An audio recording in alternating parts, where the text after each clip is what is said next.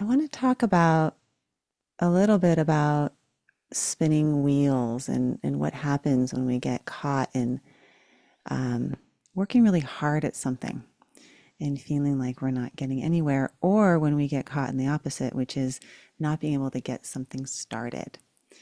Um, these are a few things that are resources if you're interested in checking out. One of them is a book that I have coming out in spring about psychological barriers to movement.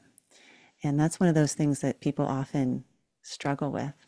So I want to talk about 5 things that are barriers to us. And this is from a psychological lens, but also a, um, a contemplative practice lens. So the first barrier is that we think that we are normal.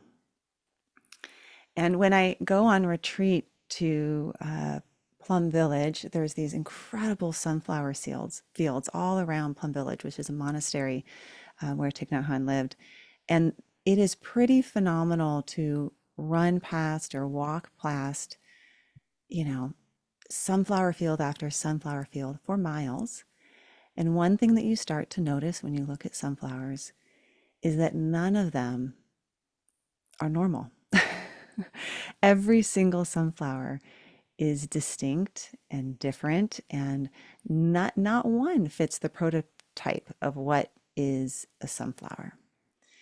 And we assume for ourselves as humans that there's some kind of normal.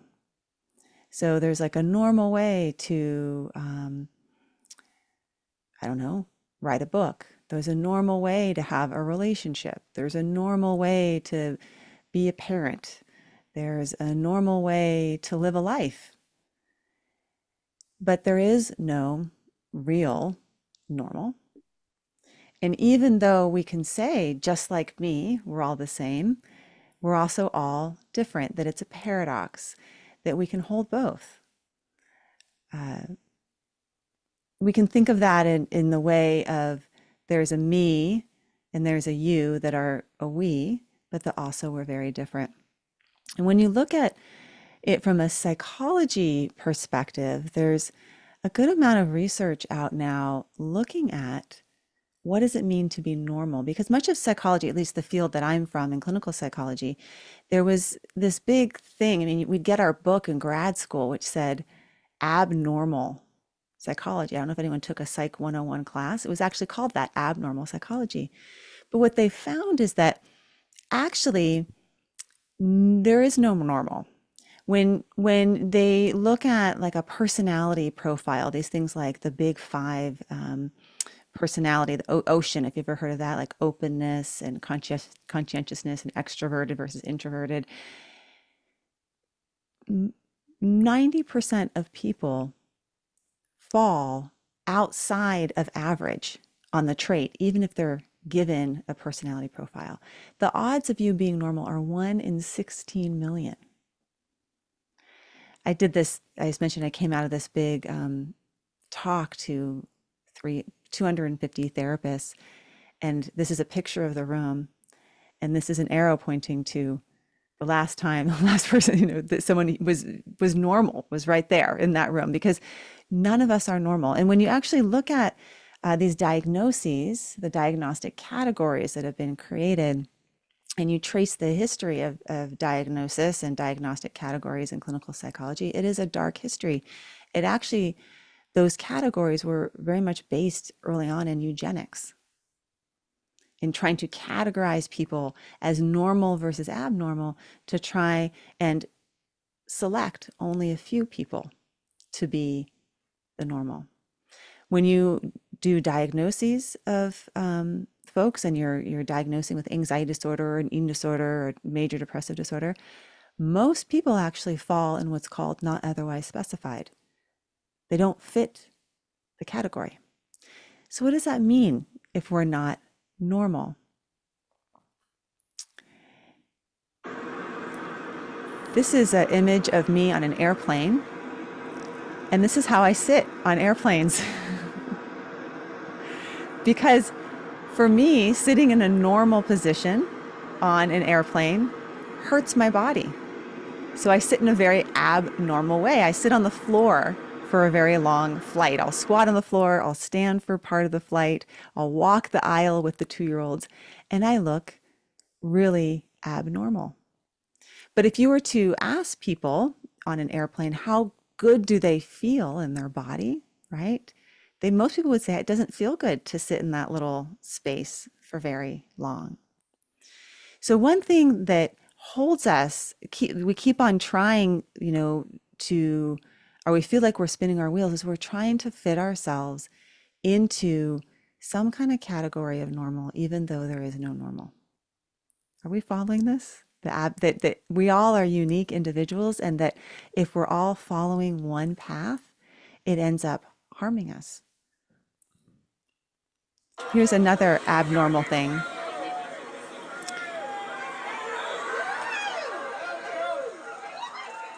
This is 6:45 in the morning on Friday mornings. Every Friday morning, the school that my kids go down to the ocean and the jump in the water.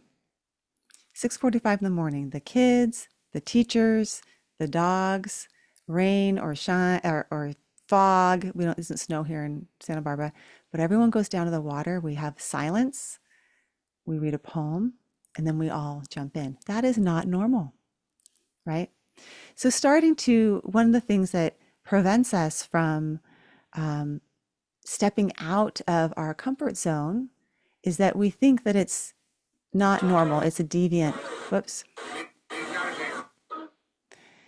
But if you start to look at it in a different way and start to see that just like me, you're not normal, I'm not more normal, it gives us some freedom to maybe explore some other options.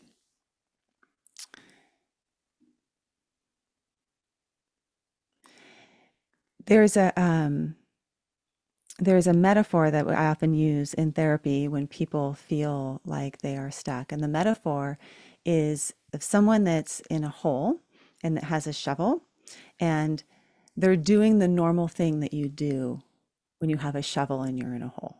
What do you do if you have a shovel in a hole? You dig, right? And so in doing the normal thing, you dig and you dig and you dig and you dig, and you find yourself digging deeper and deeper.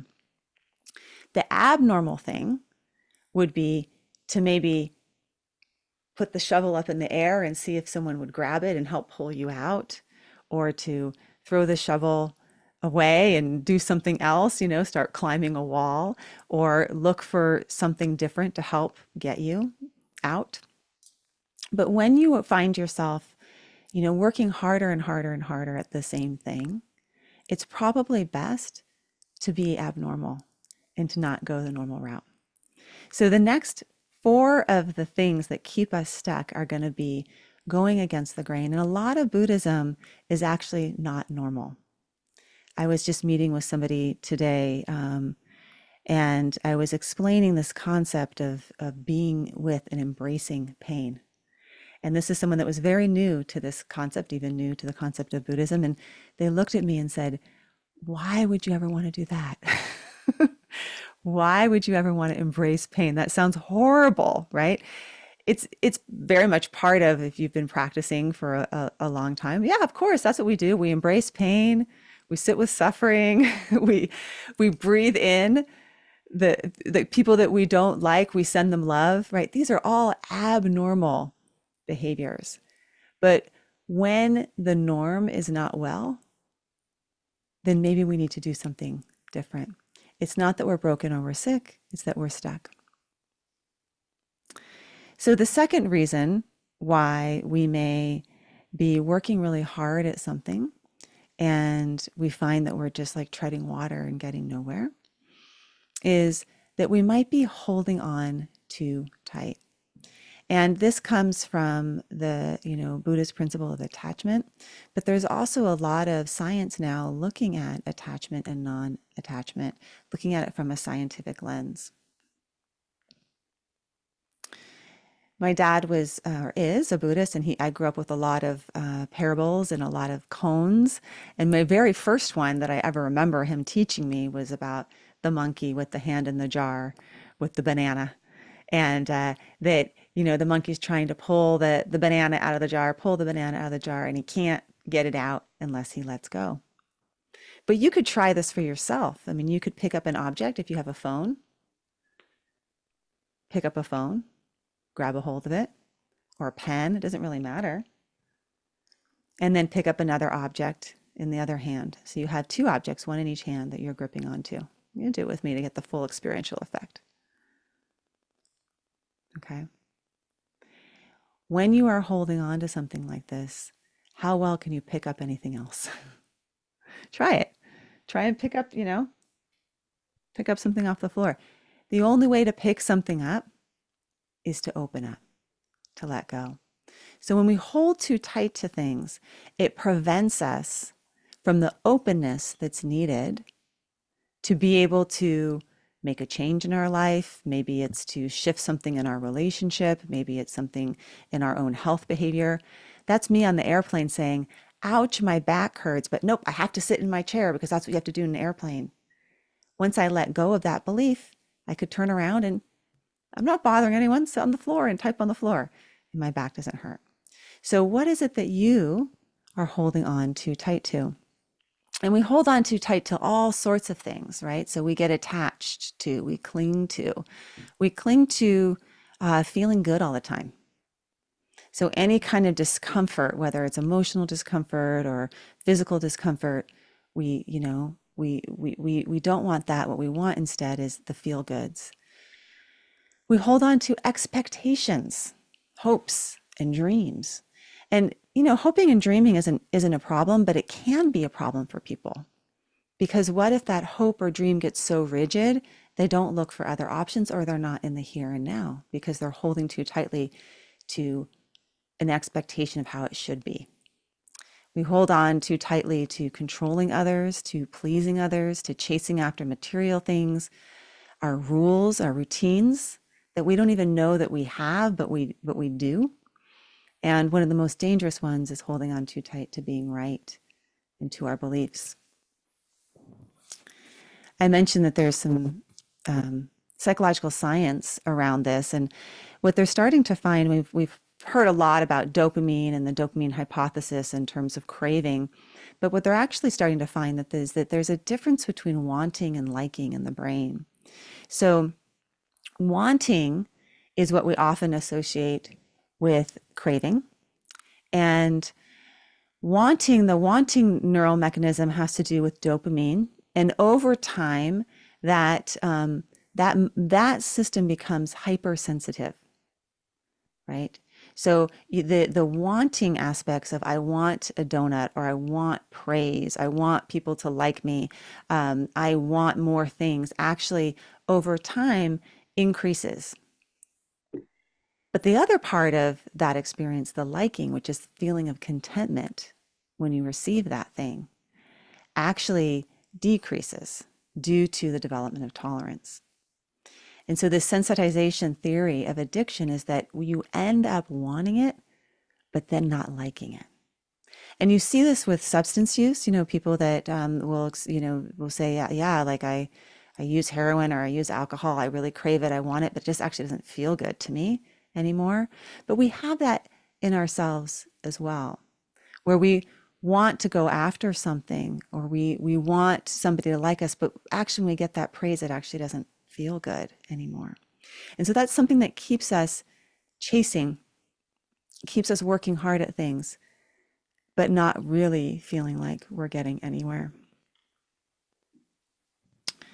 So this type of attachment is seen in, you can see it in all over the place, but I'm going to pause this because I want to describe what's happening in this study first. So many of you, I don't know if you've seen this study, but it was a study done quite a while ago with capuchin monkeys. And what they did is they put capuchin monkeys into two cages right next to each other. And the first monkey, if the monkey put the rock in the hole, the researcher would give the monkey a cucumber. Put the rock in the hole, gets a cucumber. And then they brought in another monkey that was friends with this monkey. They had lived together. And this other monkey, the first monkey was looking at the other one, watched. While the researcher, when that monkey put the rock in the hole, it got a grape. Okay. And so this first monkey who was getting cucumbers goes over here and watches the monkey that gets a grape. And when he sees that monkey getting a grape, next time he gets a cucumber, you'll see what he does. See what happens. So she gives a rock to us, that's the task. And we're getting grape and you will see what happens. So she gives a rock to us, that's the task. And we give her a piece of cucumber and she eats it. The other one needs to give a rock to us. And that's what she does. And she gets a grape. And she eats it. The other one sees that. She gives a rock to us now, gets again cucumber.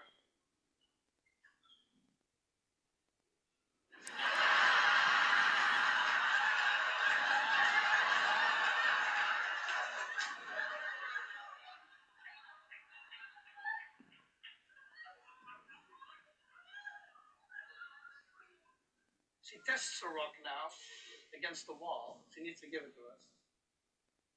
And she gets cucumber again.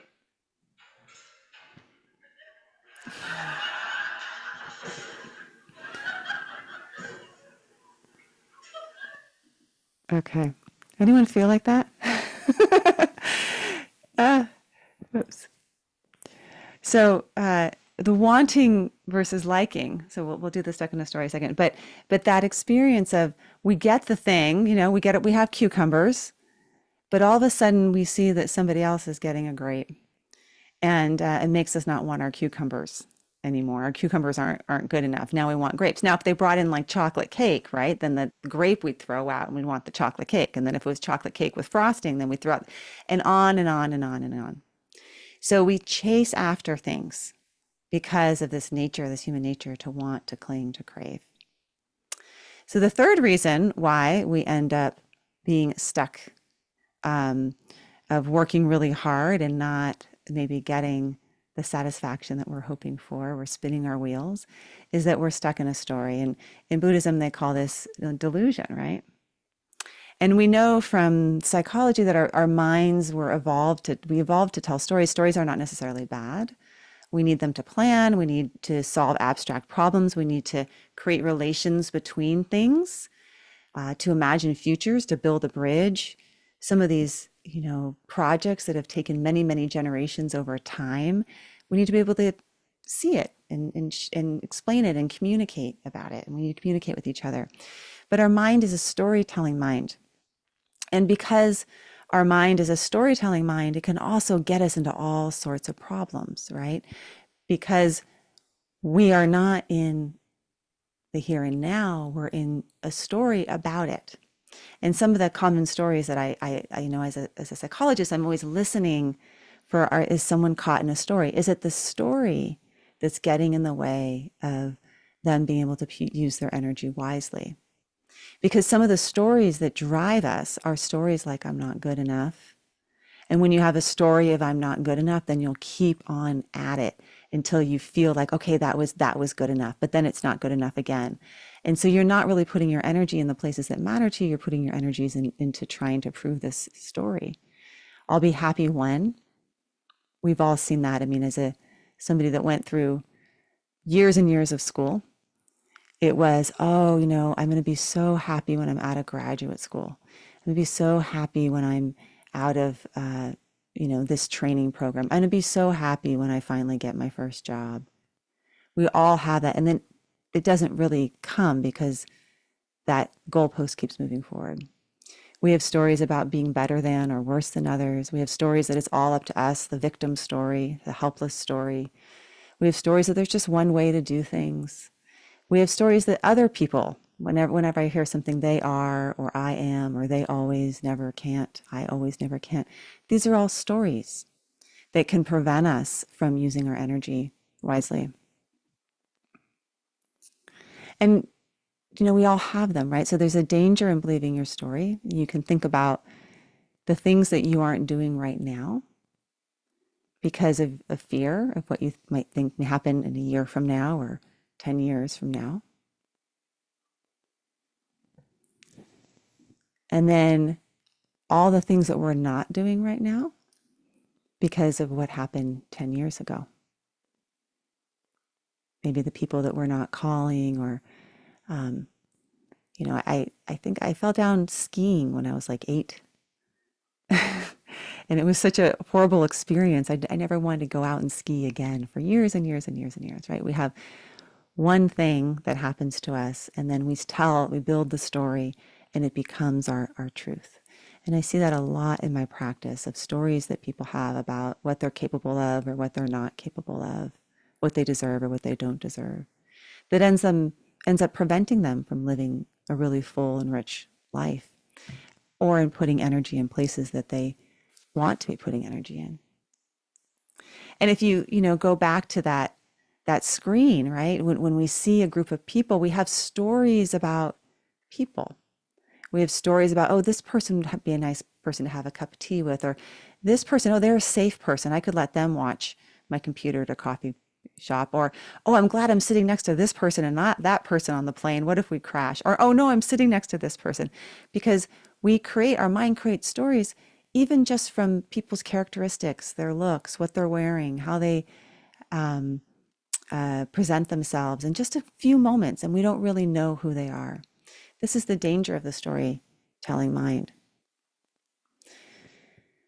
So the fourth reason why we end up putting our energy in places that aren't helpful to us, we expend a lot of energy on things and don't feel satisfied, is that we are running from discomfort. And this follows the sort of avoidance that we talk about delusion, attachment, and avoidance, or aversion in Buddhism, as sort of the three poisons. The aversion aspect also shows up in psychology, where a lot of our psychological problems come from avoidance. So we can all try and not think about our big toe, and do our best to try and not think about our big toe. Whatever you do, don't feel or sense your big toe right now. Try and make that feeling go away. Put all of your energy into not feeling that or thinking it. Is anyone successful at that? Most people aren't. And the very nature of trying to not want something, or trying to avoid it or make it go away, makes it come back stronger. So there's been a lot of psychological studies that have looked at this, where people try and not think about something or not feel something. It makes that something worse. It's the paradox of suppression. And many of our psychological problems, things like obsessive compulsive disorder, right? I don't want to think about my hands being dirty. I can't, oh, germs, I can't think about it. And oh my gosh. And then I'm going to do some things, with OCD. I'm going to count to 10, or wash my hands 5 times, or not walk on cracks. If I don't walk on a crack, or if I make sure I count to 7 every time before I walk in a room, then nothing bad will happen, right? So we create and concoct all of these ways of trying to avoid something bad happening, but it makes it so much worse. Same thing with depression. We feel terrible, so we climb into bed and we cover up our heads and hide away, which makes our depression even worse. So many of our psychological struggles come from running away from things, which is, follows the Buddhist principles of aversion. And the ways in which we run away, we all do them because it's just human nature to run away. We run away by distracting ourselves, whether it's, with our phones or just mental distraction.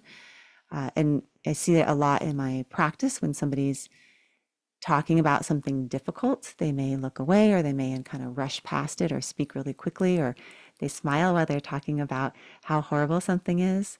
These ways in which we're trying to not feel. We numb ourselves with substances, or numb ourselves with food, or numb ourselves with, all sorts of things to not feel. We go into our heads instead of our bodies. We stay busy. We try and prove our point. We brace, we tense up with our bodies. And all of us do these things. They're not inherently bad to do, but when we run away, and it's running away from the things that we care about as well, it becomes problematic. Because if you're numbing out when you're with somebody that you love, or you're intellectualizing when somebody that you care about is trying to tell you about something that they're struggling with, it can become problematic. So avoidance or running away has a lot of costs. We miss out on the joy that's here. We turn away from our values. We use up a lot of our energy. There's a lot of secondary problems that can come with all of this as well. So if you have an addiction, there's secondary problems that come with avoidance. And we can think about, if if I weren't avoiding, if fear weren't such a problem for me, what would you do? If rejection and failure weren't such a problem for me, what would you do? If discomfort weren't such a problem for you, if judgment weren't such a problem for you, you could fill in all of these sentences. And sometimes I'll have people, maybe you could pick one if you wanted to pick one and put it in the chat. Because this is when you actually start to see the possibilities that are available to you. And if you put your energy into the what would you do instead of the energy into the fear, the rejection, or the discomfort, then you can actually get going somewhere, right?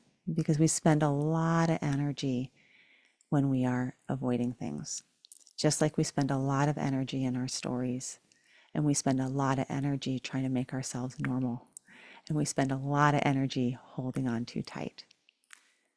So these are some of the things that keep us from the what would you do, from the life that you really want, from the connections that you want.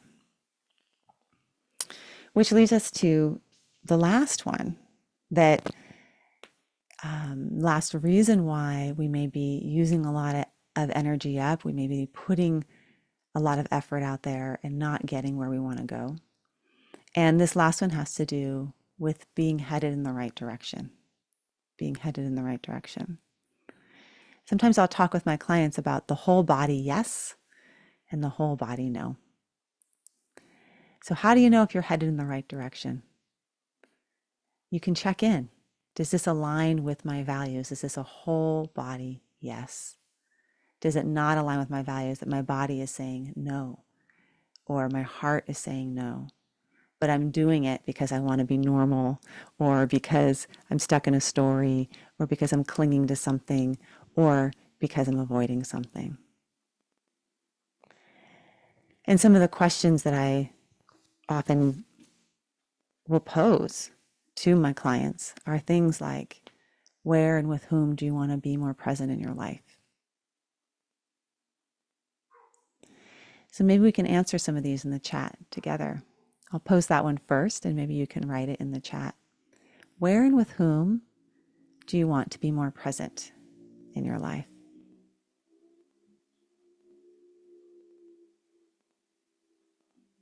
Go ahead and put it in.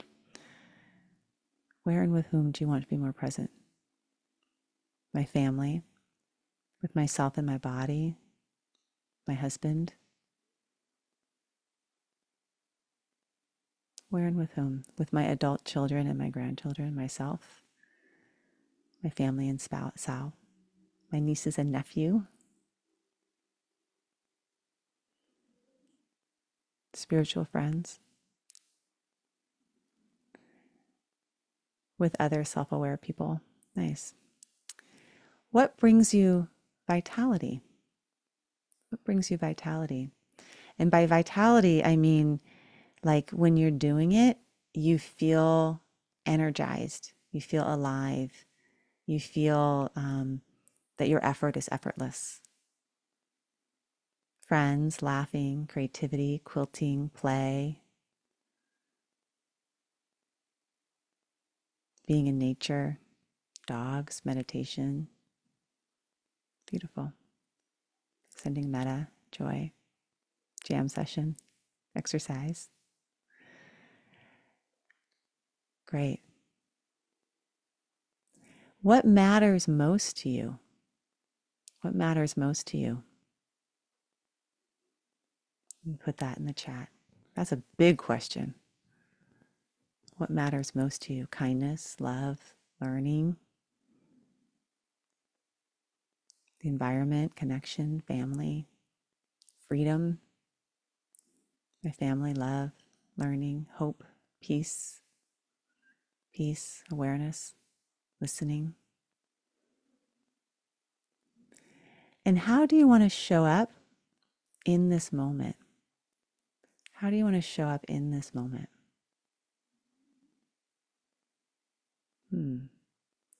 Being present, open, kind, as I am. Nice, quiet, still, connected, awake, attentive, free, curious, balanced and calm, content, kind, genuine.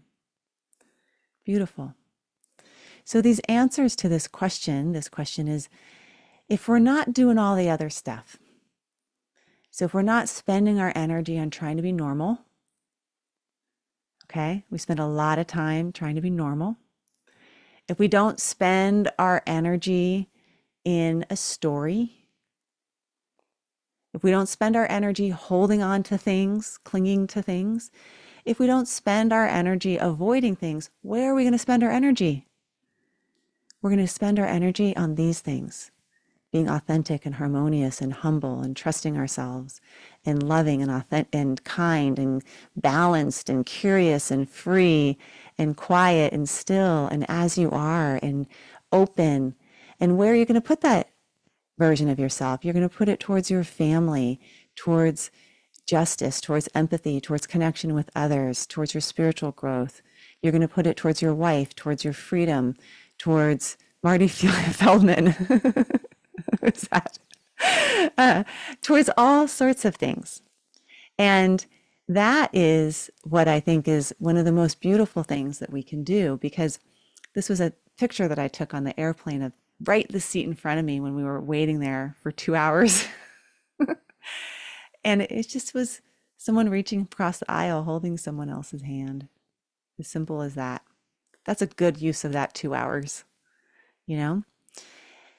We use up a lot of energy on trying to be normal. We use up a lot of energy up here in our heads, spinning around. We use up a lot of energy avoiding and clinging. And when we start putting our energy towards a direction that matters to us, that brings us vitality, it spreads. It spreads. So I'm going to stop sharing my slides and I'm going to come back to the group. And I'd like to just open up a discussion because I kind of presented a lot of kind of unusual, odd information in that slideshow. I don't know if it started out a little odd, but I'm curious, questions and thoughts and reflections. I thought we could have a little bit of conversation in our last little bit of time here of what struck you, what stood out to you. And yeah, I'd love to hear from all of you so we can have a little conversation. We have one over here. Oh, yeah, a lot of them. Yeah. Farah. Yes, hi. It was a great, great talk and speech. Thank you so much for the wonderful teacher you are. I feel stuck with myself and dealing with my husband's disease. Yeah. He has Parkinson's disease, which is getting worse and worse. And I notice, and I usually, the pain in my body warn me about where I'm at and where I should be. So as I noticed today with all the pain in my body, I noticed that I'm too much worried about his health. And I don't know how I can help him to get better or, deal with this situation. And at the same time, I feel too much responsible for his well-being. And Yeah. I think my attachment for his well-being caused the health in my body. But at the same time, I don't know how to let it go. Mm. Well, So I that's love to hear incredible any insight. word of Yeah. wisdom. Yeah. So next, you got to come back next week, Farah, because we're gonna talk about each and every one of those and what we can do instead. But I Beautiful. first just want to say you already are practicing awareness, that you are noticing that your worry is, we worry because we love people. You don't worry about things you don't care about. there's a lot I don't worry about. My family's really, my kids are really worried about the World Series. I am not worried about the World Series. I don't care about it, you know? So we worry about the things that we care about. And so one thing that I love to do when I'm worried is I tell myself, "Oh, I'm worried because I care. I'm worried because I love this human." And then I say, "Okay, if I'm worried because I care, then how can I act from care, from love?" And acting from love is different than being responsible for somebody's health. All of these words that were on the side of the chat, I just want to like take them home with me because they're such beautiful expressions of, and if you kind of like threw a dart anywhere at that page, it would give you some suggestions for how you could show up with your husband. Because when we are suffering and we're in pain, my experience is that what we don't want is for people to worry about us. We want for people to be with us. Mhm. And we actually don't want people to feel responsible for our suffering. We want people to be able to have the courage and capacity to be with our suffering. And that comes from you um, also being with your own suffering, you know, that caring for your own, like how hard this is for you too. But we'll talk more next week about Thank you so much. more Can't wait for tools. next week. Yeah, but thank Love you. it. Yeah. Thank you so much. Beautiful talk today. Elaine is up next. I'm going to ask her to unmute. Thank you so much. That was such a beautiful talk. And I haven't formulated any questions, but I had a couple of thoughts that I wanted to share. And one was an image of, if you're light on your feet, you're able to act appropriately, right? You're not tied to your story because, like, the story is the past, right? It's not the present or the future. So if you take your story, you're kind of not reacting or you're not acting right now, right? You're dragging your story with you. So I had this image of, being able to be light on your feet, move this way or move that way, even if it was totally different and you've never done it before, that's what's calling out at the moment. And without that story, you're free enough to do that, I love but it. without a judgment. The other thing that came to mind, and I'm not exactly sure why, but Rick once in one of his teachings, and it's almost a koan because I can't totally explain it, said, "Teach me to care and not to care." Yeah. And that came to mind in this talk also because I'm hearing you need to react with presence and kindness and compassion, but not get attached and not care that much that you're immobilized or will fall apart or can't move because you care that much Yeah. and you don't want to make a mistake. So that's kind of what came up for me. So thank you. Yeah. I think that's a lesson that I've learned a lot as a therapist, that it's actually a gift to people when you are not in that overly attached, clinging space with their suffering.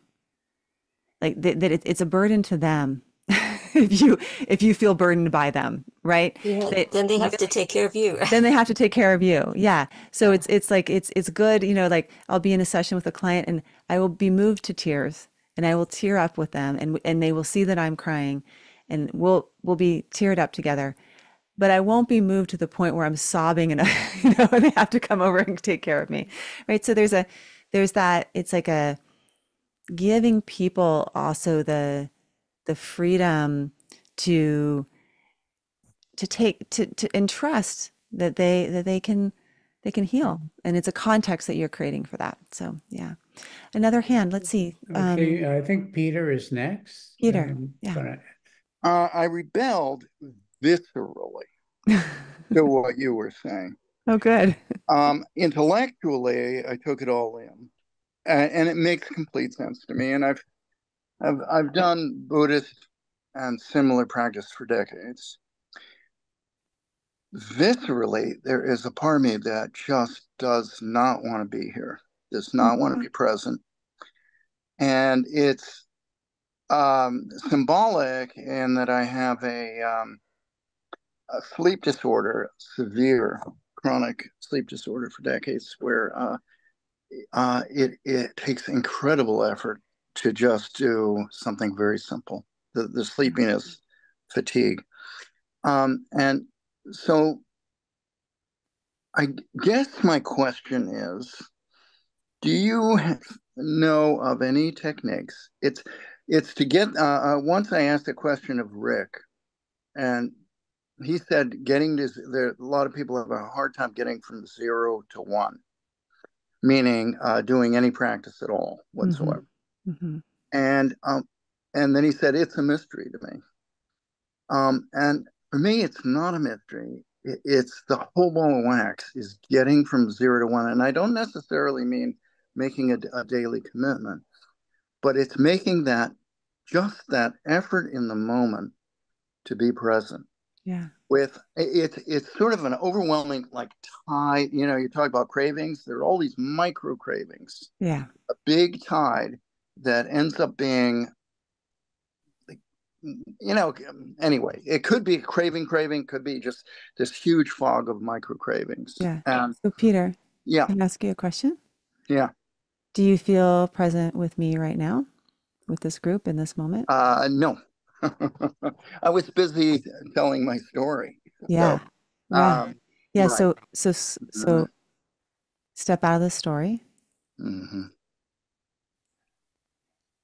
And can you look at all the faces that are on this screen and all the different little worlds that they are in? So many worlds. Mm-hmm. And be present with what you see. And then maybe choose one face and just be present with that face. And then hear my voice and be present with my voice. And then come back here. Were you able to do that? Yes, Okay. to a large degree. To a large degree. That's fine. Yeah. That sounds like 0 to 1 to me. So we start with what we can do. And if you can do that for just, you could do that practice in the grocery store. You could do it, wherever you're out and about. If you go out and about, walking on the street, I do the just like me practice when I'm out and about to remember that just like me, not to tune people out, because a lot of times we think of meditation as something that we need to do on a cushion with our eyes closed. But I'm all about engagement, engaged Buddhism. And that's what Thich Nhat Hanh taught. It's what we do in the world that matters, not just on our cushions. So if you're having a trouble with 0 to 1, with craving or 0 to 1, that we start, like you said, the micro cravings. We can also notice the micro avoidance of not being present, and then you just boom, 4 seconds of it.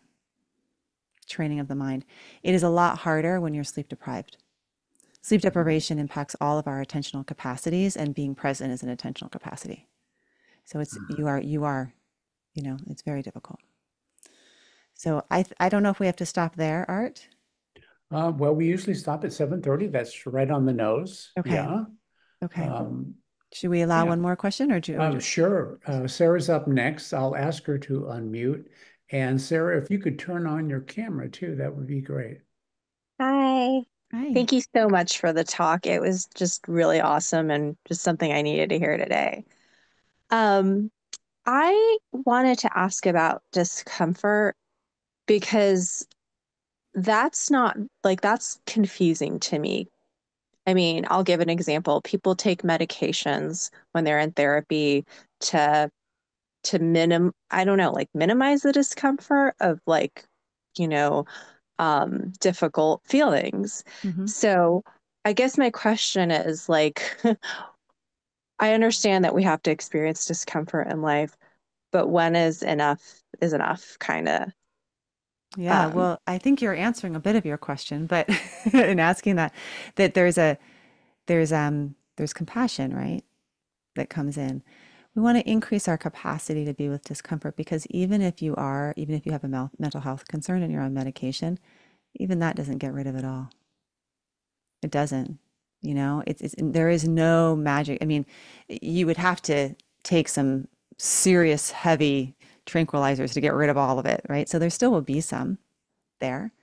Sometimes the most compassionate thing to do is to take obviously to take a medication. Sometimes the most compassionate thing is to take a medication and also practice being with discomfort. And some discomforts we can't get, we wouldn't want to get rid of, right? Grief. Grief is something that is so important for us to feel and to learn how to be with, because there's so much beauty in grief. It says that we care about somebody and we cared about somebody. And I wouldn't say that, if you're a week out grieving, we should give you a medication, right? But maybe you would need something to help you be able to get out of bed and function in the world, and that would be fine. But questioning sort of the automatic getting rid of discomfort and seeing if we can increase our capacity to be with it. And that it's a very personal decision on where that point is sort of enough is enough. I don't know if that answered your question. I lost you where you went in our little screen, but you're somewhere in the mix. Here. There she is.